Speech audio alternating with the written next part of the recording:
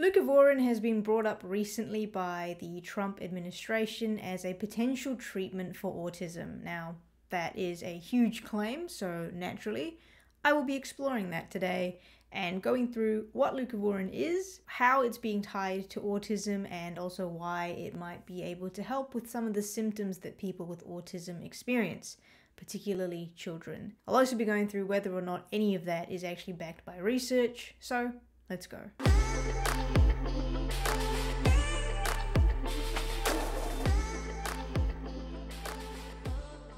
Before we can actually talk about leucovorin, I need to quickly talk about folate, and I promise you this is important. So folate is actually one of the B vitamins. It is also known as vitamin B9, and we need it because it is essential for making DNA, it supports cell growth, and it's needed for the normal development of the nervous system, which is why women are told to take folic acid both before and during pregnancy, because it's needed for a lot of the growth and development that happens during that time. Now, folic acid is the synthetic form of folate that you will see in supplements and also in fortified foods.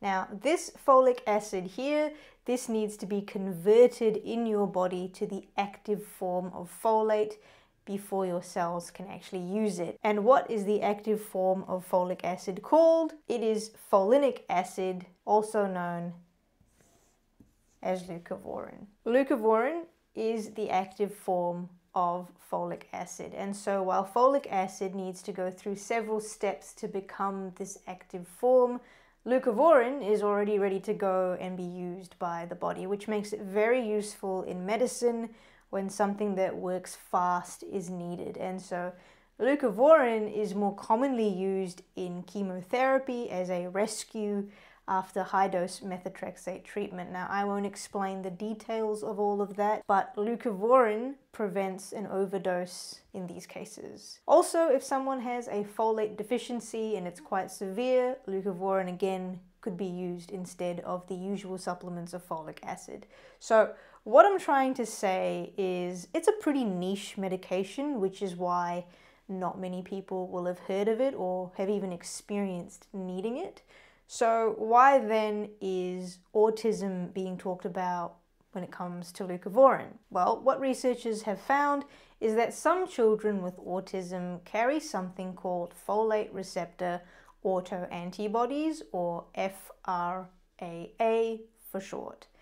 Now, according to the research out there, it's somewhere around 40 to 50%, potentially more, that children with autism have these autoantibodies. Now, these are antibodies, meaning they are part of the immune system, but the word autoantibody is important here because while antibodies usually attack things that are foreign to our bodies, things that don't belong there, autoantibodies attack your body's own parts. And so these folate receptor autoantibodies, they attack the body's own folate receptors, which isn't great. Okay, so I hope you can see my little drawing, but some folate receptors will sit on the lining of the blood vessels in your brain. And these receptors, they act as a gateway. They allow the folate or vitamin B9 to enter into the brain. They allow it to essentially move from the blood into the brain. That's what these receptors do. Then once it's in the brain, the folate can do what it needs to do for making DNA, making neurotransmitters, or be involved with overall brain development. If these receptors get blocked or damaged by those autoantibodies that I mentioned, then folate can't get through, and this can lead to something called cerebral folate deficiency. Cerebral because it is in the brain. There is a folate deficiency in the brain. So why then does all of this matter? Well, folate, like I mentioned, plays a role in how the brain develops and functions throughout childhood in particular. Folate is needed to make neurotransmitters like dopamine and serotonin, both of which can influence behavior, mood, and communication. What folate also does is support the pathways that your brain uses to grow new connections and process information. So, if a child happens to have these folate receptor autoantibodies, that stop folate from getting into the brain, then this cerebral folate deficiency can occur. And what's interesting, and I think what has the attention of researchers, is the fact that the symptoms of this deficiency are things like developmental delays, difficulties with speech and language, and difficulties with social interaction. Now, these symptoms are also things that children with autism can experience and display. So that's why there is this idea that if you can get around the folate being blocked and bring folate levels in the brain back to normal, then you may see improvements in some of those areas that autistic children struggle with, such as language and communication. This is what leucovorin potentially can achieve, because it is, like I said, the active form of folate. It's ready to go, and it actually uses a different way to get into the brain, which means that those receptors that get blocked, they don't get in the way of leucovorin working. But it is very important to know and understand that this doesn't mean that it is a cure for autism or anything like that. There is no such thing. What it can do is help in those children with autism who happen to have the folate receptor autoantibodies, which could be making their symptoms worse. But is there actually any research to show this all works? Well, there have been some trials. So this was a study from 2018.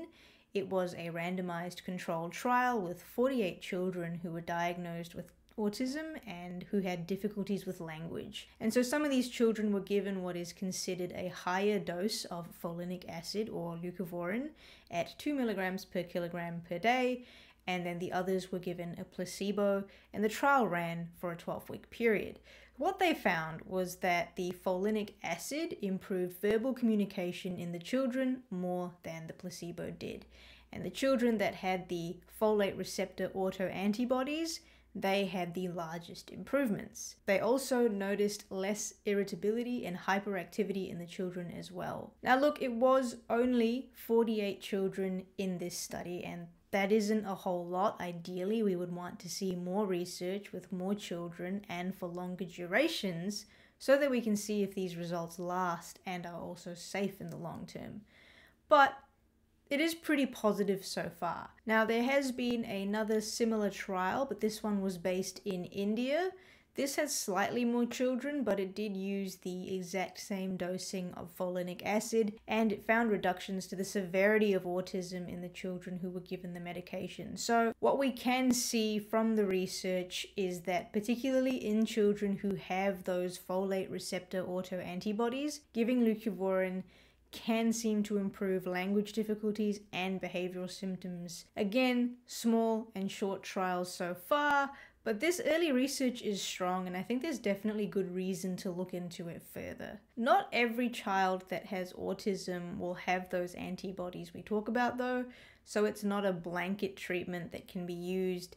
And because of how complex autism is, it's always going to be on an individual basis whether a child will be able to benefit from something like this or not. Now, it is important to remember that leucovorin or folinic acid is different to the folic acid that you find in supplements or fortified foods.